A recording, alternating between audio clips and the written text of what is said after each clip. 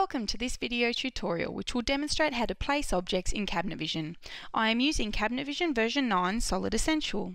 When I use the term objects, I am referring to any items found in the catalogues within the Objects option on the sidebar. Objects can include items such as cabinets and appliances or windows and furnishings. The standard database supplied with an initial installation of CabinetVision will include catalogues such as these. However, if you are using an established system, the catalogue names here may vary. Remember that a wall is required to be drawn before any objects can be accessed or placed, and you can place objects in either plan or elevation view. Regardless of what the actual object is, the concept of placing it in a room is the same for each.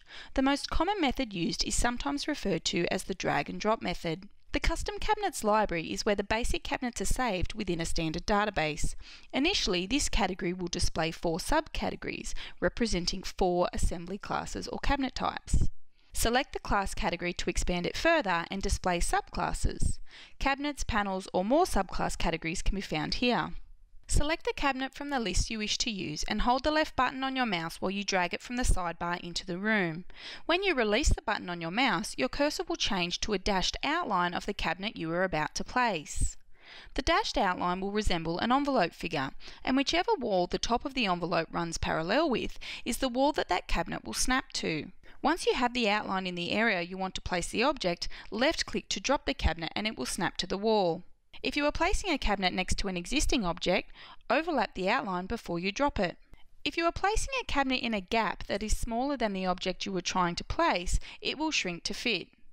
Once placed, a cabinet may be moved in several ways. When you select a cabinet that has been placed in a room, it will become outlined with yellow and green dots. The center yellow dot will grab the entire object and pick it up for you to move to its new location. Using this method will only allow you to move the cabinet to another wall face where there is enough space for the object. You will not be able to place the cabinet within another cabinet or offset it from a wall using this method. The dark green dot works the same way as the center yellow dot, except it allows placement of the object anywhere you wish. Using this method can force the cabinet to be placed within another cabinet, inset or outset from a wall, or even in the middle of a room. An alternative method of achieving the same results as the dark green dot function is to hold the Control key down on your keyboard while placing the object using the center yellow dot method. Holding the Control key down on your keyboard will force the object into any position you choose. The light green dot allows for rotation of an object. By default, the object follows the wall. However, when the need arises to have the object rotated to a different orientation, the light green dot will allow you to do this. The yellow dots that appear in the middle of the dashed lines around the cabinet outline allow for resizing of the object. You can click on the dot and then drag the edge to a new position and click again to increase or decrease the size of the cabinet. Alternatively, instead of manually moving or stretching an object by using these coloured dots, when the object is selected, the properties in the sidebar will allow you to type exact values to achieve your required changes. The left clearance is the distance to the nearest object on the left of the selected cabinet. The right clearance is the distance to the nearest object on the right, and if there is a corner involved, the depth of the objects on the adjoining wall will be considered. The left end position is the distance to the wall end left of the object, regardless of what items may or may not be on the wall. The right end position is the distance to the wall end right of the object. The left and right center positions are the values from the center of the selected object to each wall end, and are very helpful when aligning objects such as range hoods over cooktops or oven cabinets. The dimensions are simply the sizes of the selected object. The angle position lets you change the angle of the selected object relative to the wall it has been placed on.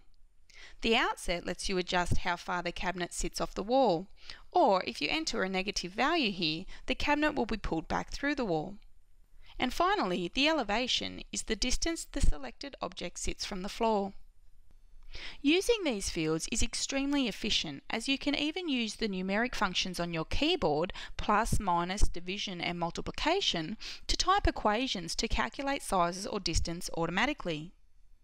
For example, if I needed to make enough room on the left of this cupboard for, say, a waterfall end, a drawer unit and a bin cupboard, I could simply type the size of each object in this field as an equation, so that CabinetVision adds up the values for me and works out the required distance I will need as clearance. The methods I have just demonstrated for placing and moving objects are much the same for all object types.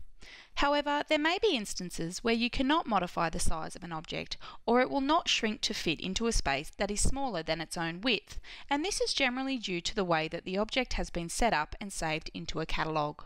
There are a few other ways you can place objects in a room without using the drag and drop method directly from the catalogue on the sidebar.